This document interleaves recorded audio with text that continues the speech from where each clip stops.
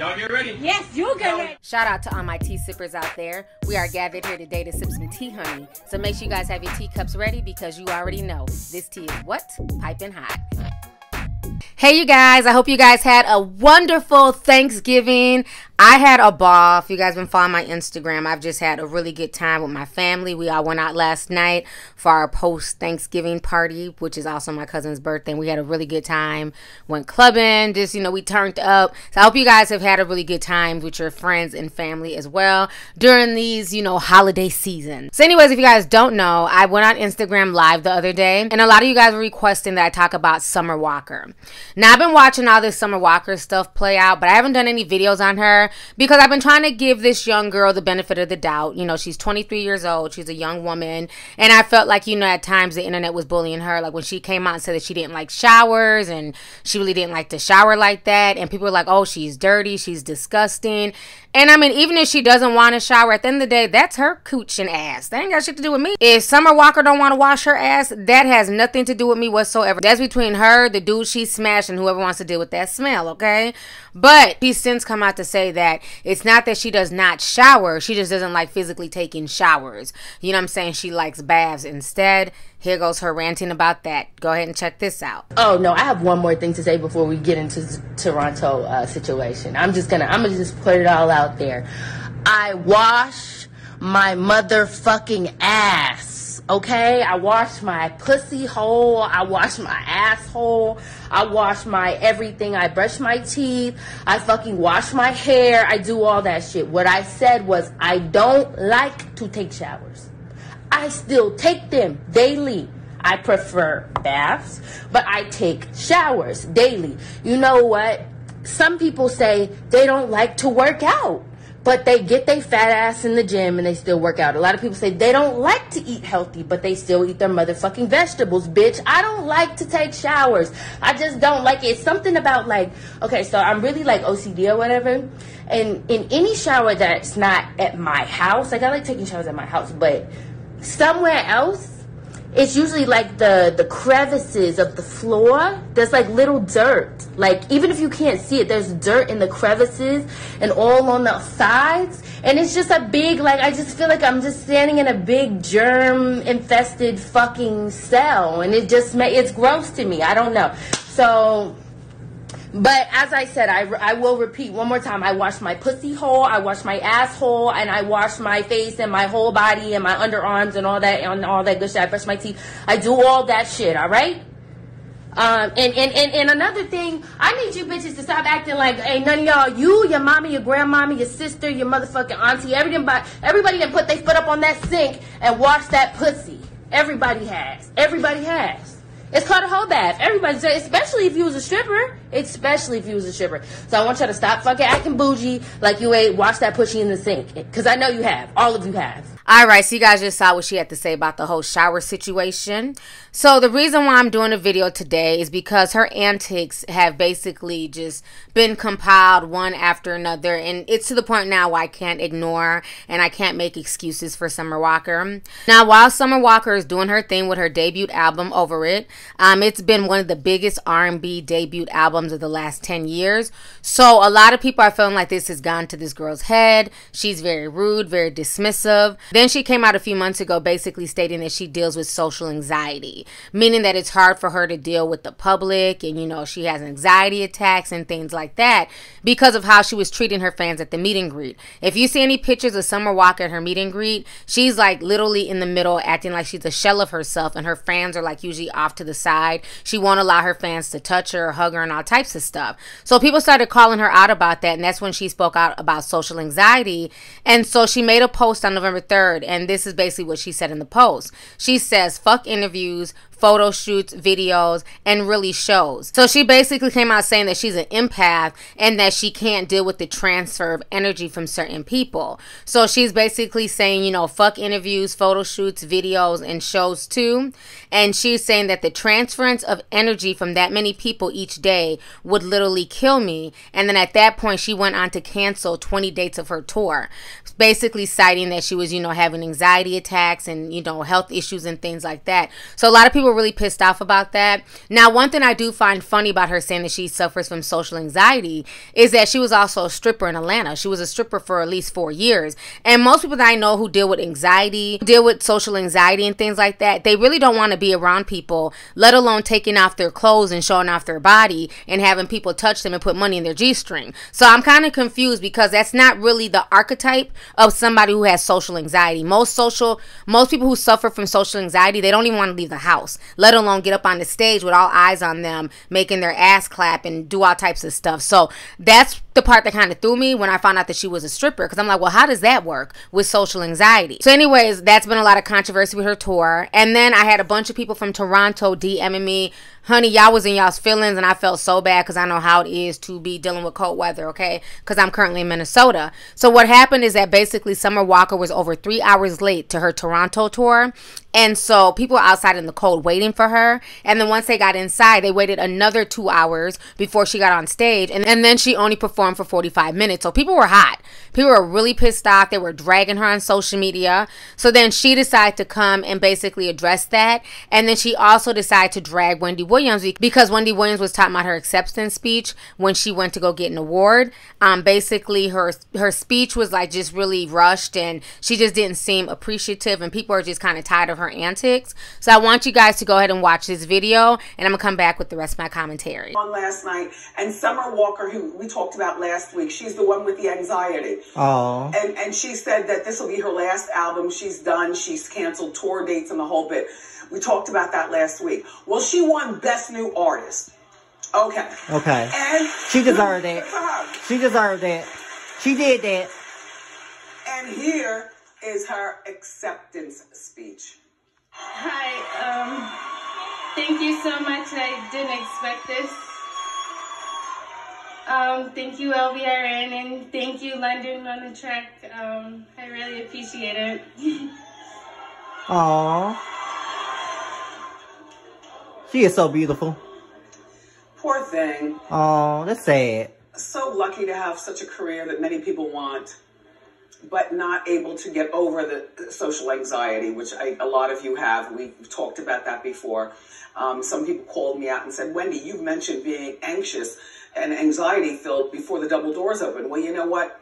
That is a word that I will not use anymore to describe how I feel right there when they're saying live from New York. Because if that is social anxiety, that's not me. Exactly. Like you said, you have anxiety out here at the podium. Right. But not clinical. It's not clinical. Just, meaning you don't need pills and a... Exactly. Right. I don't need an IV to come out here. And what I mean is, I guess I used the word in the wrong way, being that word is being, to date, this particular story, no. But anyway, I feel bad for the poor girl. She said that she's not putting out any music. She's really young, like 21 years old. I don't know what she's going to do for money for the rest of her life. But, apparently this is a real thing. So, I apologize for taking it lightly when I described myself eons ago about coming out. No. Oh, poor girl. Oh. Okay. I love you, Summer. So, cannot even accept an award in peace. When you actually see me get my award and you see how I spoke on the stage, and on the check, bitch, look, I sounded slow. I was scared, okay? Everybody else gave a long-ass speech. I didn't because I have social anxiety. I was scared as fuck. And then everybody decided to say it was an act. Oh, it's an act. It's an act. Bitch, you're dragging it. So this is, I just want to let y'all know, not me, bitch, because I'm living a great life, but this is how people commit suicide, okay? When people tell you what's literally going on with them, and then people still continue to bully them, like Wendy fucking P. Williams, that bad built bitch. I don't even understand how she could ever looking how she looking. Let me stop. Because I ain't come on here to spread negativity. I just came here to explain myself. That's what the fuck happened. And I'm really tired of y'all, bruh. Because this shit is just... This shit just getting wild at this point. This shit is really getting disrespectful. Like, the messages that I've gotten today are so hurtful and so disrespectful. And it's like nobody even knows what the fuck I be going through. You think artists just motherfucking fall down gracefully from the sky onto the stage and then they perform? No, bitch, it always be some shit. The makeup lady didn't fucked up. The hair bitch that made you look fucking stupid. The motherfucking wardrobe late. The plane delayed. The fucking everything just always be fuck. No, fuck all that. The reason why y'all, like, I guess that y'all was even late or outside or waiting on me or the situation was late was because Toronto's motherfucking borders, please listen carefully and closely. Toronto's borders are out of this fucking world. They held my motherfucking truck up with all my equipment, my band equipment, my motherfucking, that thing in the back of me that be spinning. They held all that shit up at the border for mad long that I didn't even know about until today. So bitch, how we gonna play a show with no drums and no fucking mics and no motherfucking guitars? And see, it's out of my motherfucking control. But y'all too busy talking about I'm running around sucking Drake dick. Like, what the fuck? I didn't even have. We didn't even have nothing. We didn't have nothing. So, and the border is really that strict because. All right, so you guys just saw what Summer Walker had to say. So let me go ahead and address the Wendy Williams thing real quick, okay? Now, what I find very funny is that Summer is saying that, you know, Wendy speaking about her speech could lead her to suicide or could lead other people to suicide because, you know, Wendy is, you know, basically dismissing her social anxiety. But then you lose all credibility, Summer, and you come off like a narcissist when you proceed to then say that Wendy Williams is bad built. You start going in on her looks. You start dragging her. So to me, you come out very hypocritical. So Wendy can't critique you on how you were speaking on stage, but you can go in on her body shape. You can go in on her looks. Okay, so by your logic, are you not bullying Wendy Williams? By your logic, the words that you and your fans are saying about her, could that not lead her to suicide? Not that Wendy Williams would ever kill herself over, you know, Summer Walker, but I'm just saying by that logic, you're doing the same thing that you're accusing Wendy Williams of. So to me, that makes me once again side-eye your social anxiety, okay? I feel like she comes out very, very combative and very, very rude and very dismissive. And she claims to be an empath, coming from someone who myself is an empath, okay? You're going to meet a lot of people in your walk of life, especially when you're, you know, an influencer, you're on social media, you're a singer, you know, just whatever you do out there in the public eye, okay? I've done several meet and greets. Do not think for once that I'm fooled that everybody who comes to my meet and greet is a genuine fan. Some people are coming because, you know, their cousin dragged them because their cousin is a fan and this person has never heard of me. Other people may be coming just to be nosy, okay? So you will feel different energy from different people. The ones who are your real fans, you will know it. They go hard. They're screaming and, oh my God, they're quoting everything you say. This tea is piping hot, honey. You know, and it just makes you feel good. You cannot let the fact that maybe one person who's not really a fan or who doesn't even know who the hell you are, they just happen to be there. You can't let that transfer of energy affect the people who are really coming to see you. The ones who are paying good money to see you, who know all the lyrics to your song. Her using that bullshit excuse as, well, you know, not everybody's energy is good and I don't want that, you know, that negativity rubbing off on me.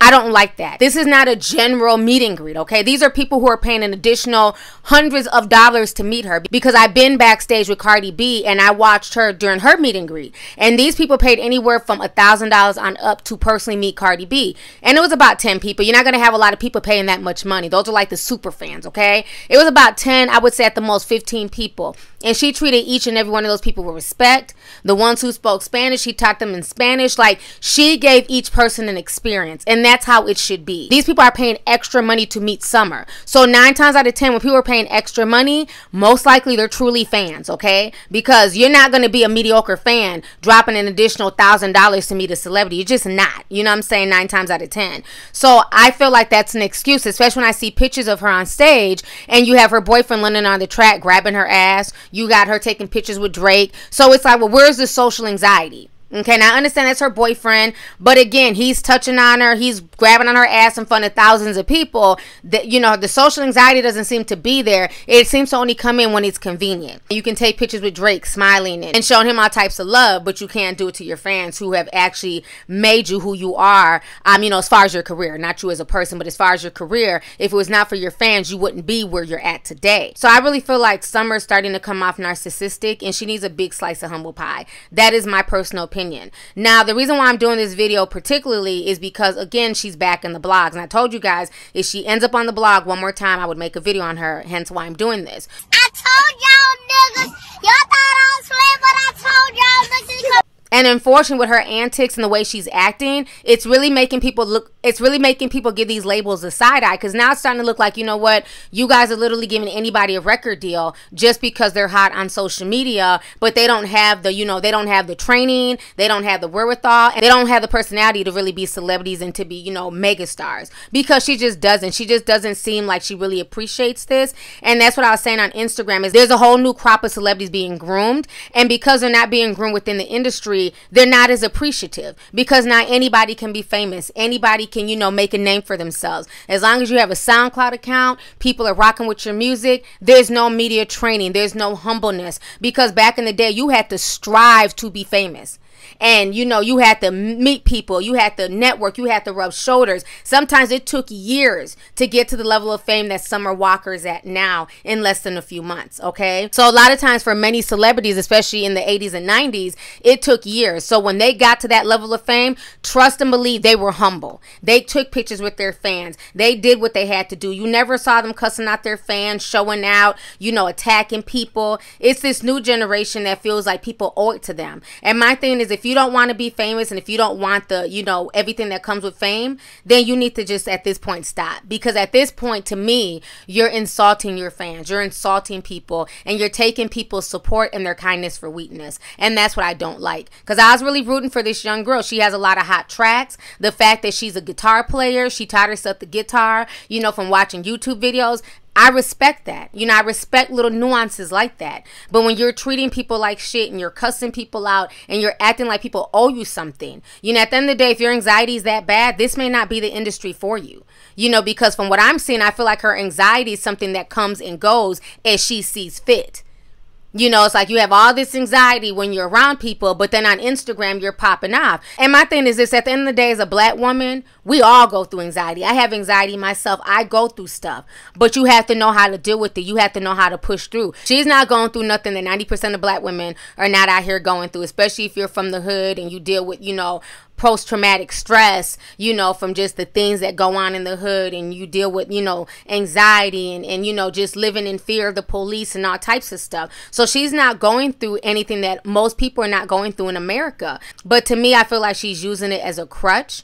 You know what I'm saying? And she's not really doing anything to like fix it. You know, she has money now. She has fame. She can go get counseling. She can go get, you know, therapy. She can go do all types of stuff to get her through this hump. And to me, the fact that she just keeps complaining and trying to, you know, shame people over it and trying to use it as an excuse, to me just comes off that she's sensitive and she's not really taking her career as seriously as she needs to take it. So at this point, I'm over Summer Walker. You know, y'all can continue to support her and buy her tickets and let her be late and, you know, talk to y'all crazy. That's fine. I don't support people who don't respect their fans, and that's my biggest thing. Your fans at the end of the day are who made you. You are nothing without your fans. And when people start feeling like they're up here and their fans are down here, at that point I can't fool with you, because I'm very big on how people treat the public. And if Summer Walker keeps it up, she won't get a dime from me either. You know what I'm saying? I don't play that shit. I give my money to people who are worth it, who appreciate their fans, who treat their fans with respect. Because at the end of the day, nobody, I don't care if you're a social media influencer, if you're a celebrity, a singer, a movie star, you'd be nothing without the people who support you. You'd be nothing without the folks who work their 9 to 5, who bust their ass to buy their music, to buy your concert tickets, to support you on Patreon, to just do all types of stuff. So you have to remain humble humble. You have to treat people like they matter. Now that's the end of my rant. Y'all Summer Walker fans, y'all can get in y'all feelings all you want to, but damn it, I said what the fuck I said. Let's go ahead and get the discussion popping. Make sure you don't forget to hit that subscribe button. Make sure you hit that thumbs up. And most importantly, don't forget to hit the notification bell so that way you can be down with the notification squad, honey. So let me know your thoughts on this whole Summer Walker fiasco. Are you a fan of hers? Do you feel like she's doing too much? Has she turned you out from being a fan? Let's go ahead and talk about it. All right. Deuces.